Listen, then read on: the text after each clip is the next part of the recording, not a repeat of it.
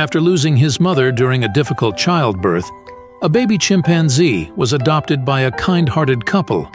They treated him as their own child, taking him out to play, teaching him to bathe and dress, celebrating his birthdays, and showering him with all the love a mother would give.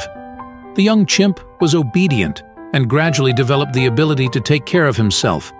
Eventually, the owners decided to return him to the zoo. Before saying goodbye, they celebrated his last birthday with him, but the little one's face didn't light up with a smile. On the eve of their separation, the chimpanzee couldn't sleep. The mother comforted him for a long time. The chimp pretended to be strong, high-fiving the owners, but clung to them reluctantly, with tears in his eyes. Years later, the owners visited him at the zoo.